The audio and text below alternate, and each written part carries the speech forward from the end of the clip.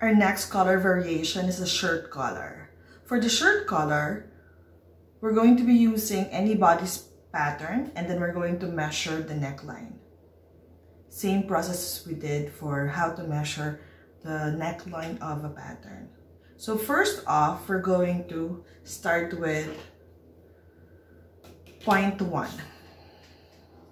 Point 1 is on the lower left hand, and then square right, half neck measurement.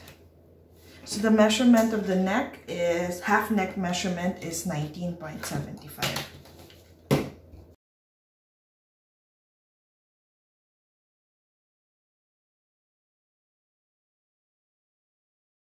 And then we do point 1 to point 3, going up 7 centimeters.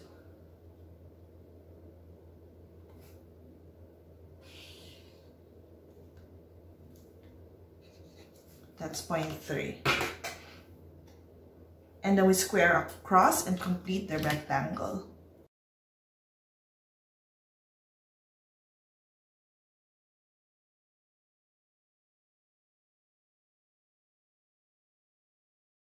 Okay, next is points 1 to 4. Points 1 to 4 is 3/4 of the measurement of 1 to 2. So we measure that, get your 3/4, mark.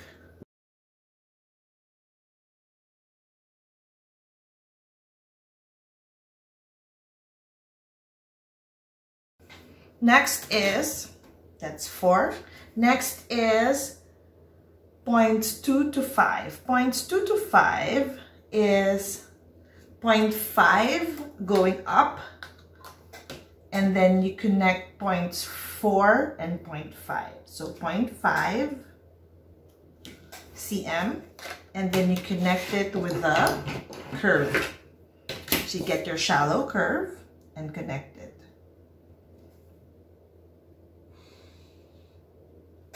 That's 0.5. Point 1 to 6. Point 1 to 6 is going up half of the measurements of points 1 to 3, and then taking out or minus 1 cm. So that's 2.5 cm. Mark it. That's 0.6. And then square across.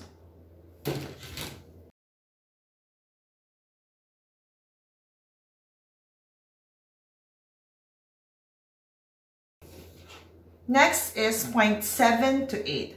Point 7 to 8 is mark 0.75 going in. So that's 0.8. Okay? And then from this point, you're going to draw in the outline or the design of your collar. So the best way to do it is to connect points 3 to 8. So this is the base of your collar from this point where the broken line is at, which is 0.4 on the top part, connect it to 8 by designing your collar. So you could use a straight ruler or a curved ruler, up to you. Let me do it with a shallow curve. So I'm just from 0.4, I'm just creating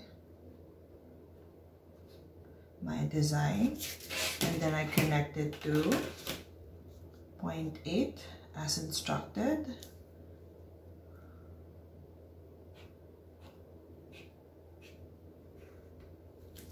That's my collar design.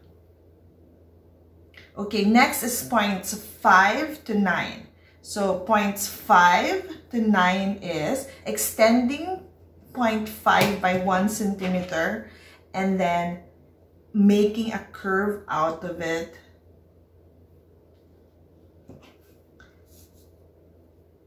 So this curved line at the bottom, I extend it by 1 cm. That becomes your 0.9. And then you connect it to 0.7 with a curve.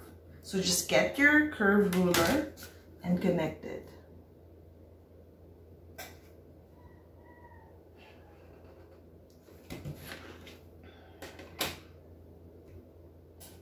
Okay, now you're going to also mark in that area your buttonhole. So your buttonhole is about 1 cm. So mid part of that, just measure 1 cm. And that's your buttonhole. Don't forget to label. So the center back will be on fold. So mark your on-fold line.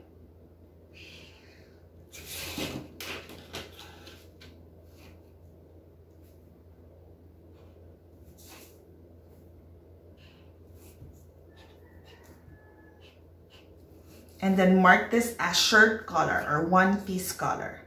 And that's your collar.